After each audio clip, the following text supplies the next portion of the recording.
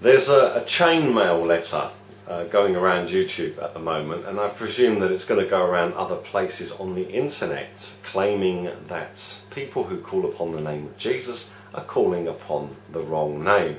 Now, it's a very, very clever letter written by a very, very crafty individual. Now, I've been sent a copy of this, and look how long it is. I'll just scroll down here for you. Now, this is what he's been sending people, this great big long-winded monologue aimed at whoever is gullible enough to listen to it. Now the thing is, you see, your average person who calls themselves a Christian and isn't born again is going to be guilt-ridden.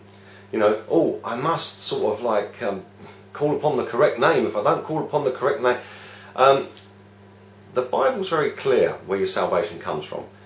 It comes from believing in your heart that Jesus Christ was raised from the dead on the third day and confessing that with your mouth. Okay? And that's the name, Jesus Christ. So that's the salvation, okay? But what's in a name? Remember, it's the name above all names. And who runs the world? Satan. Now the Bible says, where there are many words, evil is not far away. Just take another look at the length of this letter that's being sent to people on YouTube. Look at that. Look how long that is.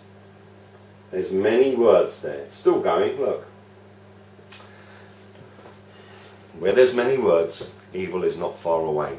The Bible also warns us about people who use clever words. And remember that the serpent, Satan, beguiled Eve in the Garden of Eden because she was told, if you eat from this tree, you will surely die. And God told her that. Infallible word of God. And the serpent said, you won't surely die. And she partook of that fruit. So you see, this is where the trouble starts. Where people start planting seeds in your mind. Now I can tell you as a born again Christian that when I was born again, and I put my testimony up on YouTube, and I'll put in the links in the side here of the description so you can watch them. I put my testimony of my salvation on there and how I was filled with the Spirit. And that day, in those moments when the Lord forgave me, set me free and filled me with the Holy Spirit, I come home from church and I just sort of like reposed and went to light a cigarette, and just before I went to light it, I just felt happy, and I said, you know, I'm glad I believe in Jesus. And then I went to light my cigarette, and a voice spoke to me and said to me, Jesus, that's the name that was used, Jesus has healed you. And the voice spoke again and said to me, you're going to stay better. And I was completely healed from depression, and the Holy Spirit filled me right there, right then. And the name I called upon was Jesus. My belief was in Jesus.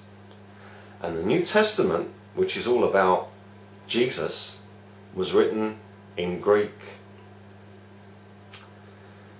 And how do you say Jesus in Greek? Isus. You can also call him Kyrie, which means Sir. And the Bible also calls him Emmanuel, and the true Son of the living God. And I call him Jesus. And when I believed on the name of Jesus, and I said, I'm glad I believe in Jesus, that's when Jesus was there, forgave me and set me free, and filled me with the Holy Spirit. Don't believe everything you hear. Jesus Christ is the name above all names, and all the evidence proves it. The New Testament was written in Greek for a reason.